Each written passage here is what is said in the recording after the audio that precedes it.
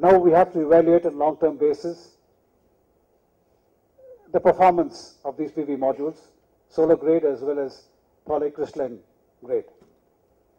And the equipment supplied for this from Norway and Titan are world class. I don't think anybody else in the country have this kind of setup.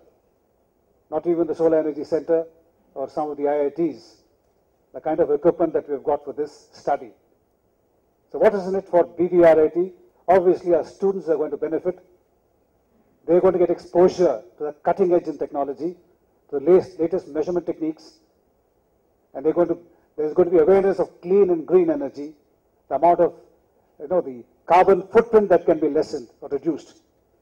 So this is, I believe, a win-win situation for all research partners, because they get their product evaluated under Indian conditions, tropical conditions, Indian temperature and radiation, which is different from what obtains in Europe. And Titan is one of the leading manufacturers, so we are indeed very happy, privileged to be associated with them. And so today, in fact, probably will go down in the annals of BVRIT history as a very important day.